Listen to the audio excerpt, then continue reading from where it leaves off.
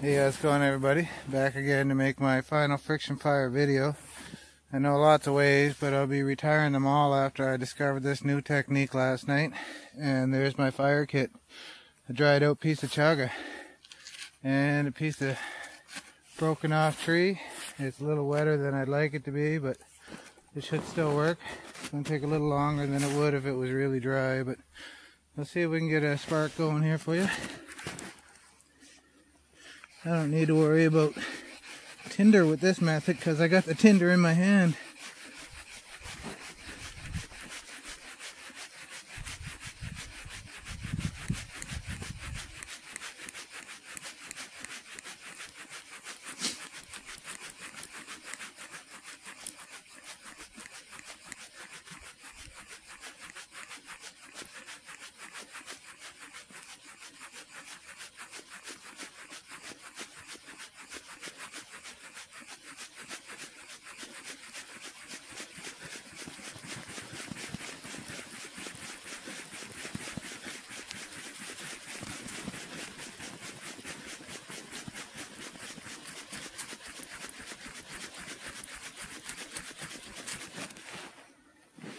There you go.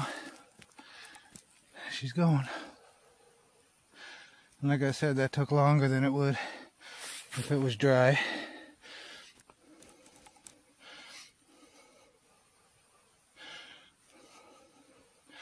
That thing's going. You don't have to worry about it going out. In fact, you have a hard time putting it out.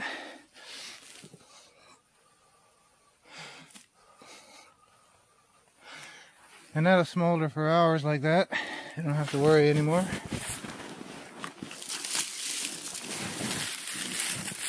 This ain't the best tinder, but it should work. Get that big of a coal going.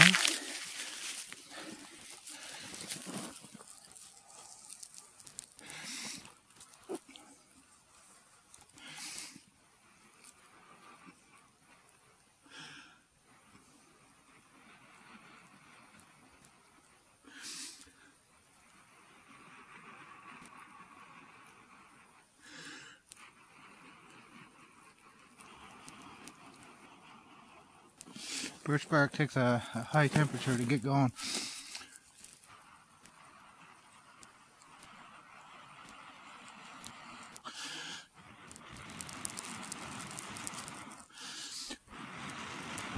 There we go. Wood shavings would have been much faster, but this thing will keep going. It won't stop. I'll have to dig all that out or put it into an airtight container to smother it.